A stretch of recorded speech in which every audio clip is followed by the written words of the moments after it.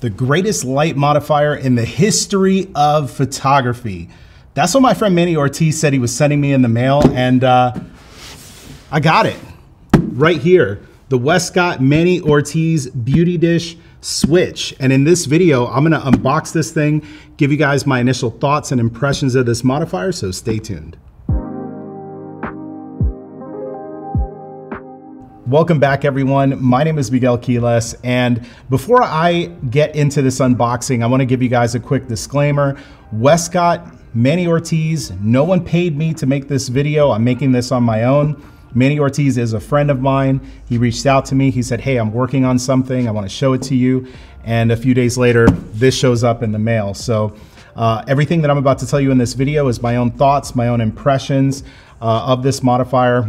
I will say I own several Westcott modifiers and I use them all the time in my professional work. So generally speaking, I like them. So yeah, Manny's pretty cool too. So let's start this unboxing. Let's see what's on the inside here. Let's see, the box is empty. All right, so kicking things off, modifier comes in this nice little bag. It's got this little drawstring thingy here to make sure that things don't fall out. First thing coming out of the bag here, we've got the deflector plate. So this is what basically turns this modifier into something like a beauty dish. This is the dish part of the beauty dish, so we'll see how that works here momentarily. We've got our diffuser. So this goes on the outside of the modifier, helps to soften and spread the light. And of course, the moment that we've all been waiting for, the instruction manuals. Just kidding, but it does have instructions. I've got several of these Switch products, and I could tell you that you really don't need a quick start guide. They're really easy to put together, and I'm gonna show you that. But first things first, kind of looking at this modifier and feeling it, it feels pretty lightweight. This is a 36-inch light shaper, and the quality of the materials is pretty good.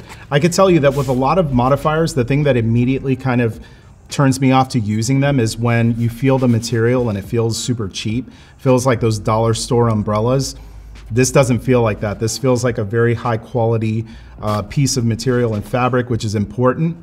I've had plenty of these things break, not these from Westcott, but cheaper modifiers that broke on me on photo shoots.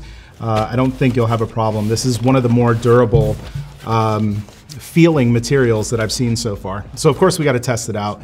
We'll see how it stands up to it. But this modifier has a white interior, and I just opened it up. So again, did you need a quick start guide to do that? It's pretty easy.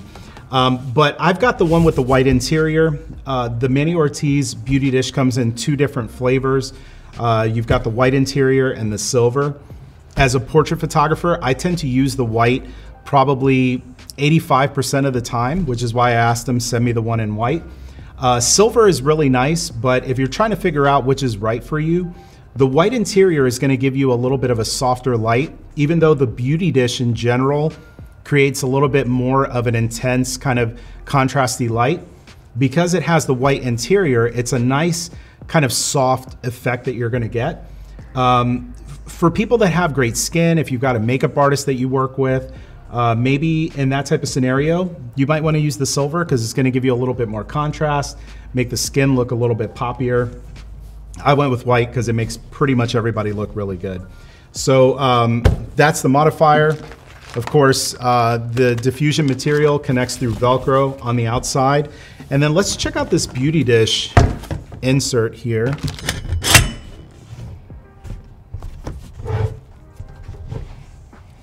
All right, so there it is. That is the interior plate where your light is gonna bounce off of that plate, hit the outside of the modifier, and basically illuminate your subject. And if you haven't seen these before, this is the back side of the Switch modifiers. And you basically can buy these little attachments. They make them for pretty much every kind of light that's out there. So this is the Bowens mount adapter, but Westcott makes these for Profoto. They make them for Elechrome. Pretty much any kind of light mount that you would need, they make these little inserts. So you buy these separately, and they basically just attach, close this thing up, And just to show you guys here really closely, so you take this little switch adapter plate, basically just slides in.